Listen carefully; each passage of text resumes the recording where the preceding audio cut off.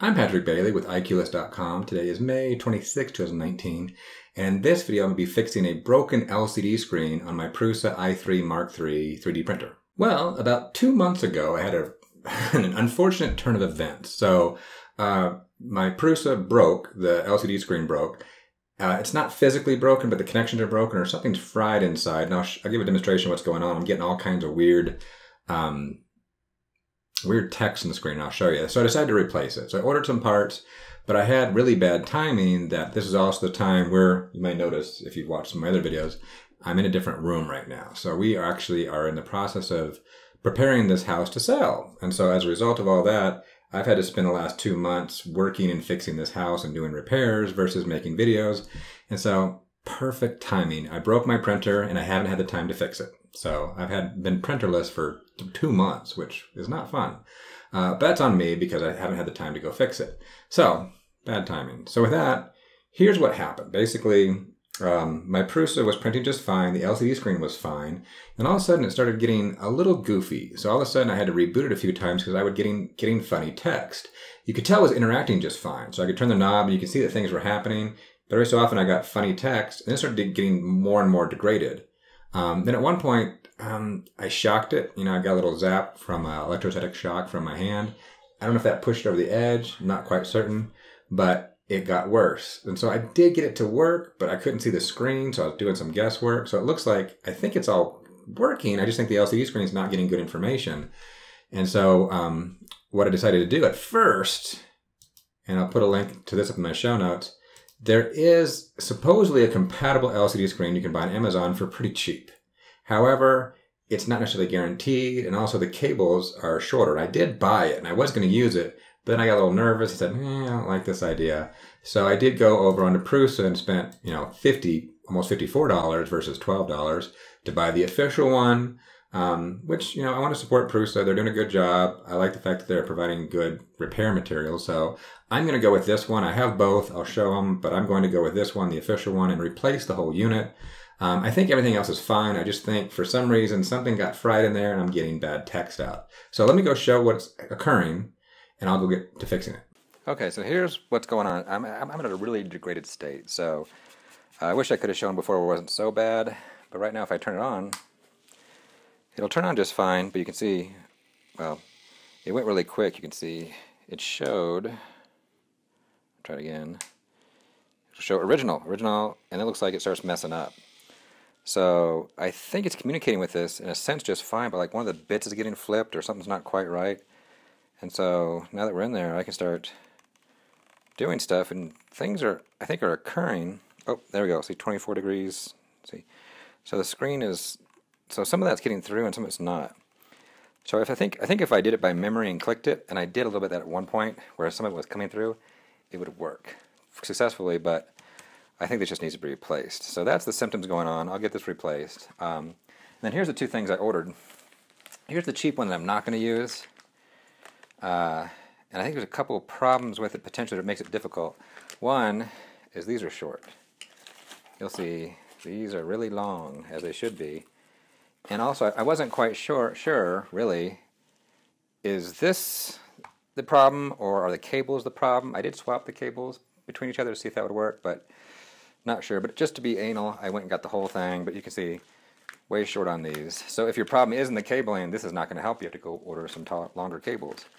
And then also, I don't know if I can show this, but someone was saying, like, these are unidirectional. They got a little tab on them.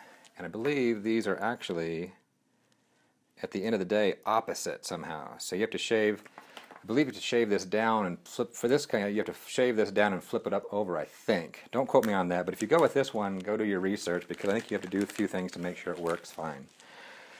So with that, I'm going to take this off and then plug in the new one, make sure it's working before I reassemble it. So let me get to disassembling this guy. Okay, first I want to test and make sure this is working just fine. So I've unplugged it.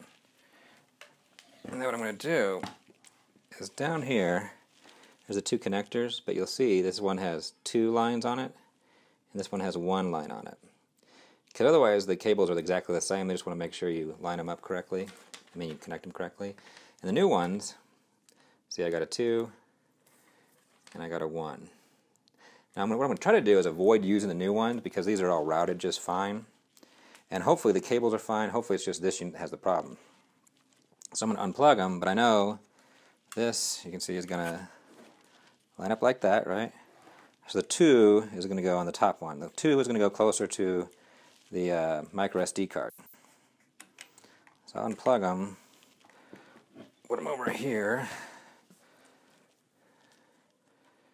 Oh, maybe I should have done that different. Okay, so we match them up. There's the 2. Plug it in. Plug it in. Set that on the side.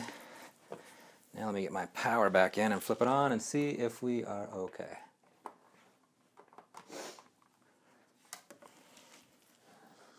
Oh, look at that. Perfect, look at that. Click there. It looks fine, that's my problem.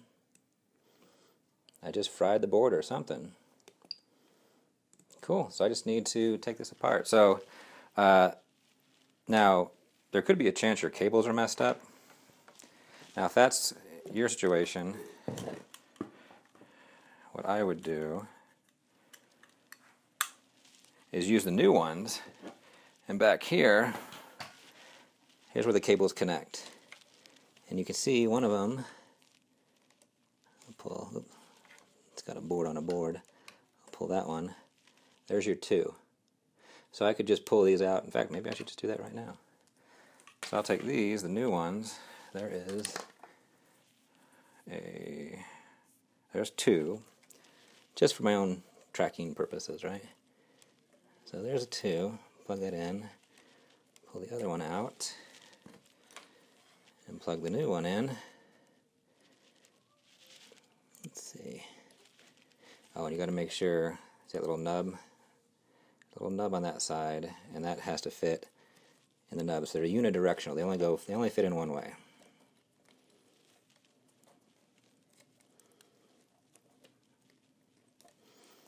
Boom, plug that in, and then go to my new one, and the 2 goes on this side, and the 1 goes on this side.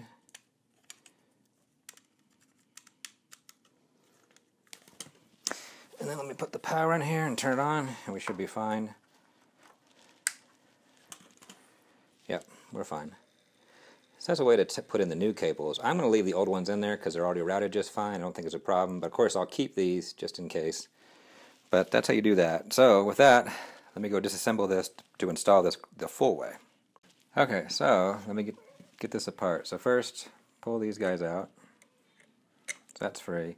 And then I have to take this whole unit off. And this unit is held on by 4 bolts. 1, 2, 3, and 4. So get your Allen wrench out and take them off.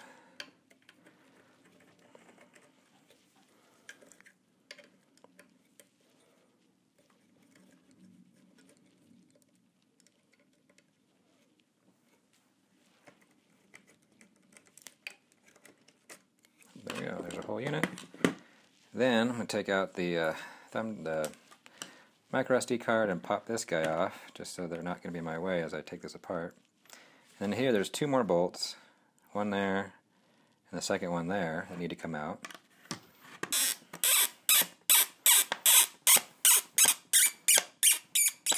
Which are a little squeaky.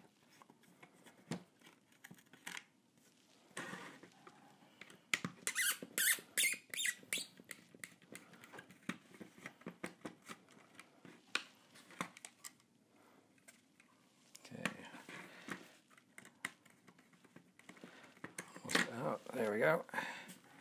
And this is not held by anything else. This is just kind of wrapped around, so you just kind of have to snap it out a little bit. Then we have this whole piece. And this is held on by these. You just have to pull them off to the side. You can see that.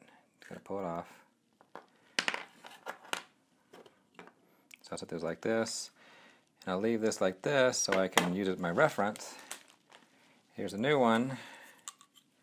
Get it lined up the same. Put this guy on. put this guy on. There we go. And then, let me see, so that's going to be attached like that, and that's going to, there we go, put that hole over there. And I guess I probably should, I'm one of these people who always leave this on forever, but I'm going to risk it and I'm going to take it off.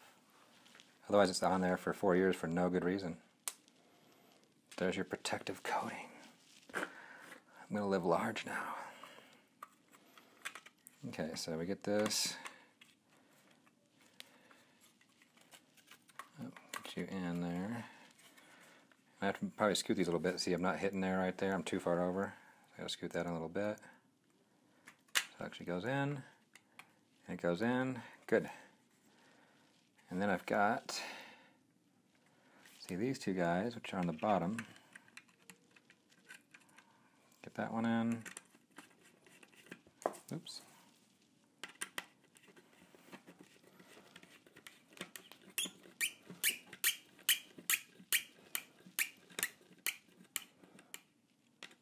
Get it snug.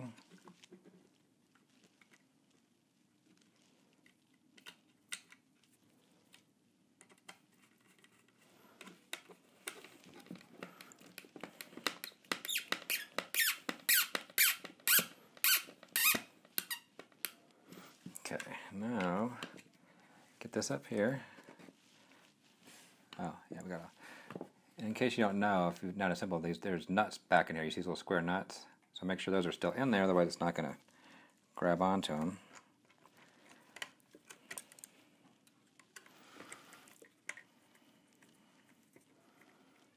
Get one on down there and one on up here so I can align it. I'm not going to tighten them too much at first.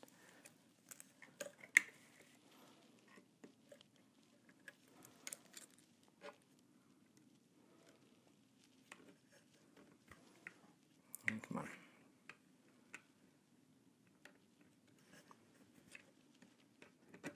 There we go. Kind of hard to show with all these wires in the way.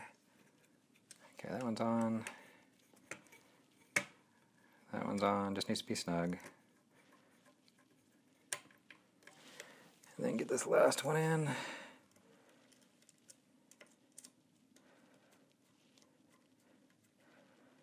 There we go, snug, snug, snug, good to go. And I've got two goes on top in this orientation, and the one goes on there. I should say the two goes closer to the micro SD card up here. So now we're all snapped in. I think we're good. Let me flip it up. Put my little turn knob back on here. Feels good. Micro SD card in. And I think I'm nearly done. And let me fire it up.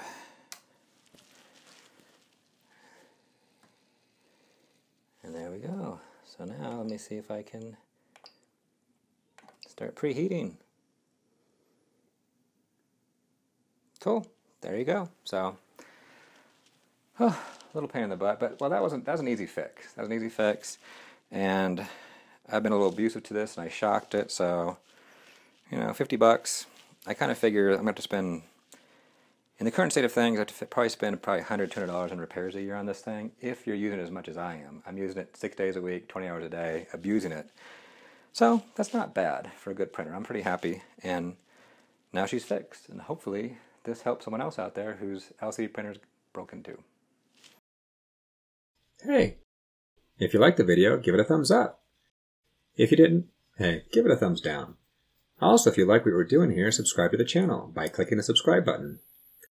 And lastly, have a piece of info to share? Just post a comment.